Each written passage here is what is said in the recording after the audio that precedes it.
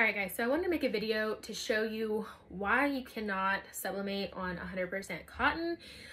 Even just a quick Google search will show you that sublimation ink only adheres to polyfibers. So that is the reasoning why you cannot sublimate on cotton.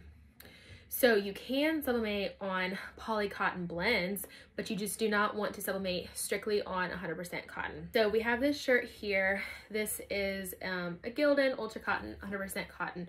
We're going to sublimate on this and then we're going to wash it, and I will show you why you do not want to sublimate on cotton and then sell those products. Okay, so I have my shirt on the press. Now, because this is white, I just went ahead and wrapped it around the press just so that it doesn't bleed through. Really, this shirt does not matter because I'm not going to be keeping it anyways. This is just for experimenting. And I have my press set at 375 and it's going to do 60 seconds.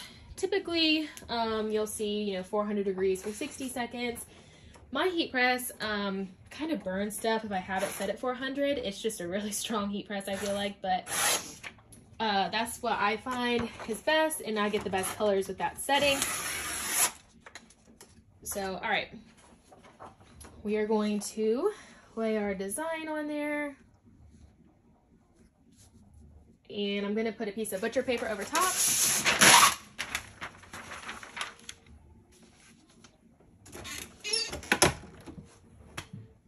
And let it go for 60 seconds.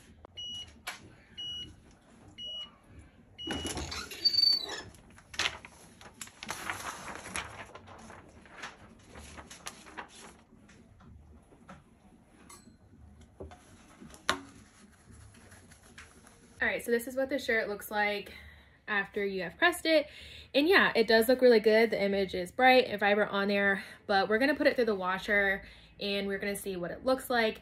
Even if it doesn't fully wash off this first wash, it's definitely gonna wash off over time.